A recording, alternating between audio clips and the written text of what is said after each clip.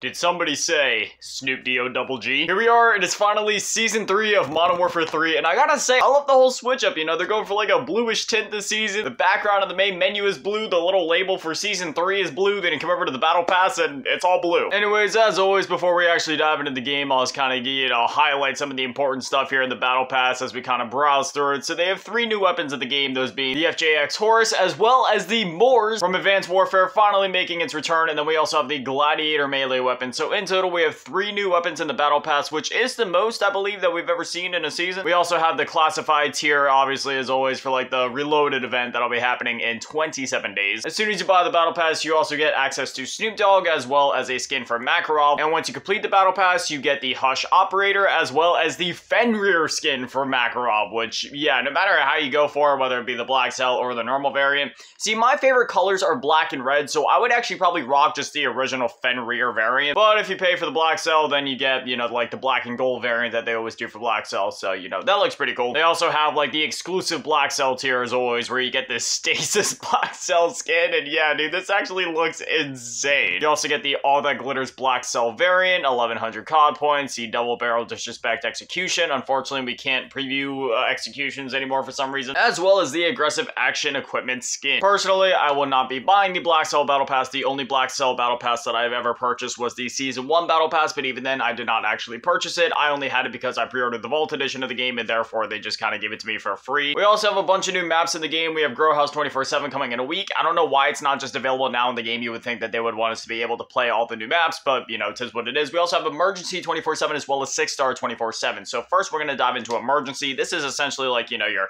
shipment, stash house, what that kind of map. It's also worth noting that with the new season comes a brand new, like, 8-week long camo grind to go for, this being for the Allegiances camo. Basically, to unlock this, all you need to do is complete, like, any of the 5 challenges from the sets of weekly challenges for each of the 8 weeks, and, you know, that's really easy to do, and you don't need to, like, pop back in to do it every single season by any means. You can literally just wait until week 8 and then go through and grind out all 8 weeks of challenges, which would not be hard to do. The challenges are very easy, as you can see, no matter what mode you go with. Also, you may be looking at this and wondering, wait, did Grotesque actually play Warzone for once? And yes, I actually did. I dived into Rebirth for a bit since they brought that back. And honestly, yeah, I don't know. Like, I was having fun running around looting stuff and running around on Rebirth again. But that's mainly just because it makes me think of Alcatraz from, like, you know, the original Call of Duty Battle Royale, that being, you know, Blackout and Black Ops 4. But furthermore, it takes me even further back than that to, like, Mob of the Dead from Black Ops 2, just because, you know, it's like Alcatraz. And for anybody that knows me, Black Ops 2, that's my favorite Call of Duty of all time. Anyways, here we are on Emergency, and like I said, this is essentially like your shipment slash stash house slash DAS house type map. If you open up the tab map, yeah, like, this map is ridiculously small. Granted, unlike a lot of those other maps, there actually is a bit of, like, verticality to this map. Granted, the verticality is rather limited, but, like, if you go in the center of the map here where the hard point is, I don't know if I'll actually be able to get in here because it seems like everybody's being a little sweaty, but, you know, if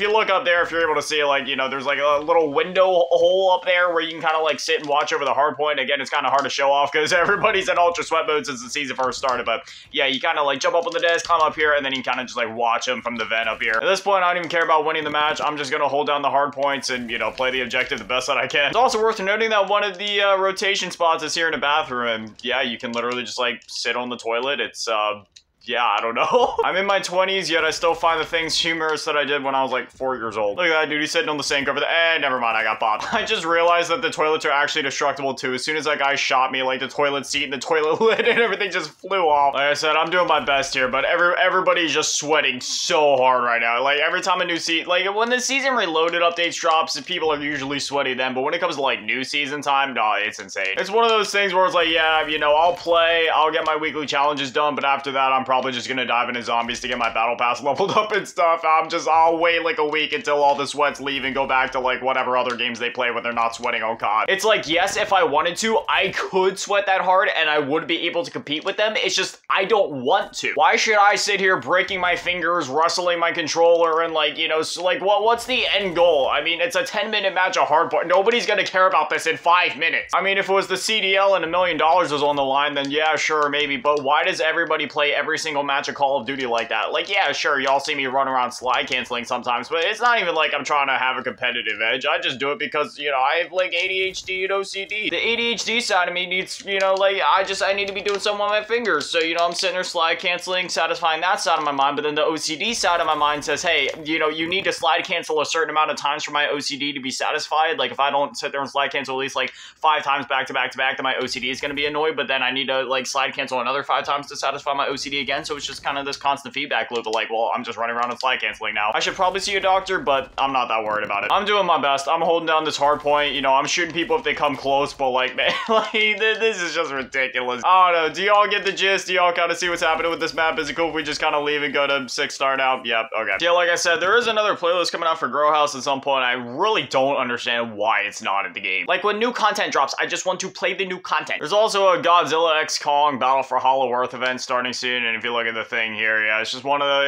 it's not one of those cool ones where you can go through and grind out challenges. You gotta go in and just kind of mindlessly grind out XP till you complete it, which it is what it is. I won't lie, there's some really sick looking skins here. Y'all may not know this about me, but ever since I was a kid, I've always loved Godzilla and King Kong, so like, I don't know, man. Some of these skins are calling my name, but I'm not gonna give in. I bought one bundle this year, but even then, the bundle that I bought, I did not actually buy with real money. Again, that was just one of those things where I pre-ordered the Vault Edition of the game, therefore I got the Black Cell Battle Pass, and the Black Cell Battle Pass spoils you in COD points, and therefore I had a bunch of random COD points I was just sitting on, so I just used my excess COD points that I, you know, because I like mapped it on my head. I was like, okay, I'm gonna need to save this many for the next battle pass, and then I realized, oh, I still have like over 2,000 some COD points, so I just spent it on a bundle. The only bundle I actually ever actually spent money on was Ghostface back in Black Ops Cold War, just because, I mean, like, you know, that was when like bundles were still kind of relatively new. Sure, we had him in MW 2019, but that was the second year of him. I was like, all right, look, it's Ghostface, so then I went for it, but I haven't bought any bundles since. Anyways, here we are in 6-star, and it seems like this is one of those maps where like they just kind of cranked up the saturation. Like, even looking at Borealis camo, which is like even brighter and more vibrant on this map. But yeah, we got domination here. And this map, it's definitely a bit bigger.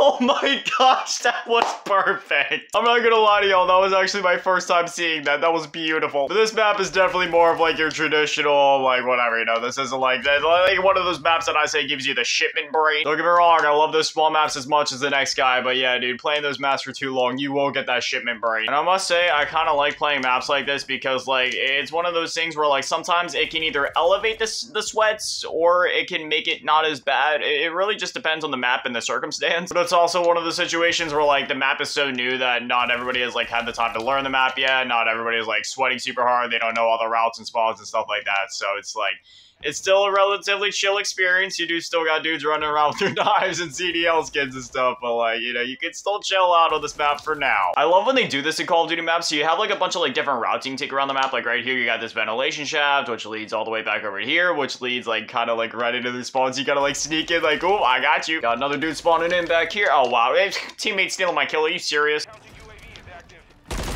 Dude, he literally, I don't know where he came from. He just like, where did you come from? Thank you. I'll take your life, please. Thank you. I don't want to die. I'm dead. I have a mosquito drone. Yeah, see, they had that one thing, that one challenge or event or whatever, where you could use like mosquito drones or remote turrets to get the one challenge done, and I forgot to change it. I'm still rocking these terrible I gotta change it back.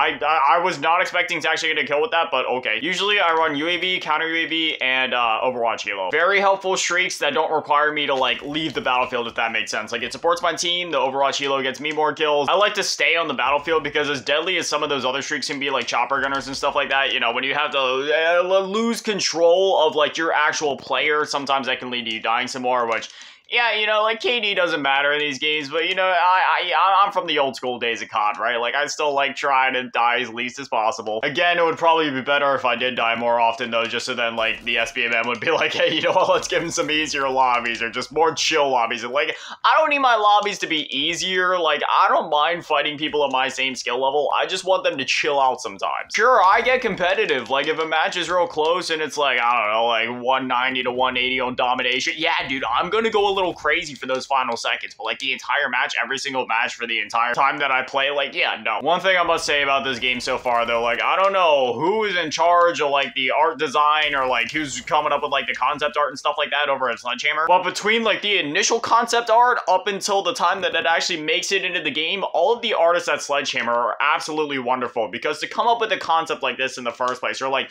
you know, like, the artistry behind this place in the first place, like, that takes some skill, and then converting it into the game, making it this look beautiful, look this beautiful, dude, my brain just doesn't work. There's just so many layers of skill there. Like, Modern Warfare 3 is some absolutely gorgeous maps, and yeah, okay. And honestly, all the original maps that they've had in this game, not only do they all look amazing, like, I think, like, Greece, and then this one, and Vista, and Rio, and all that, like, just the maps, not only do they look amazing, but they all flow, like, really great. This seems to kind of be like Sledgehammer's things. I remember a lot of maps in Advanced Warfare kind of follow the same theme, where they're very, like, vacation-y, retreat feeling almost. Like, when you think of Rio, Vista, and this map, they all have that, like, vacation, kind of, like, chill-out vibe, you know what I mean? And we saw a lot of that stuff in Advanced Warfare. We're seeing it here in Modern Warfare 3. That's not a complaint by any means. I love maps. I love maps like this. They look great, they play great, they feel chill. As chill as they can feel, considering, you know, the CDL wannabes. But all in all, between all the new content, the maps, the stuff in Warzone, the stuff in multiplayer, and all the content in Zombies, like, this is genuinely a great season. I'm loving it. So, I mean, I know it hasn't even been out for like a full day. Well, at the time of recording this, it hasn't been a full day yet, but, you know, I'm genuinely enjoying it. I wonder if we'll see any more weapons from Advanced Warfare coming to the game. Obviously, we had the Moors and all that join in this season. Like, if we could see, like, the ASM-1 and the Bell 27, dude, I would love that. Bell is good. Bell is good, dude. That just sent a storm of nostalgia through my mind right there, dude. Oh my gosh, that takes me back. See, this is what I'm talking about. I'll start playing a little competitive right now, because we're up, like, 171 to 147. The tables could flip yet, but, you know, I'm gonna work with my team. We're gonna cap all the objectives, and we're gonna win this thing. Just you wait. I'm so proud of my team. We're doing pretty good so far. So, wait, hold up. Am I about to pop off? Okay, I don't even know what's going on. Sometimes I get into those situations where, like, I'm close to death, and then my brain kind of just stops working. You think it would be the reverse? Like, when you're close to death, your brain would be like, all right, this is when we start working. This is when we start making sense. But usually for me, it's the exact opposite. And there it is. There's the victory. But anyways, yeah, there it is. There's the new season and Battle Pass and all that. And yeah, I'm genuinely enjoying it. I'm just going to continue to grind out the new content, get Interstellar and Borealis on the new weapons, and yeah. But anyway, as always, massive shout out, thank you to all the Patreons and channel members taking all in the low ball tier, and a major shout out, thank you to all in the mid ball tier. My last can be dad man and the big shout out, thank you to all in the G tier, but events, some of the cheese go. Thank you guys so much. You guys are literal legends. I love you. Thank you guys for watching. Have an amazing day. Stay beautiful. I love you all. Peace.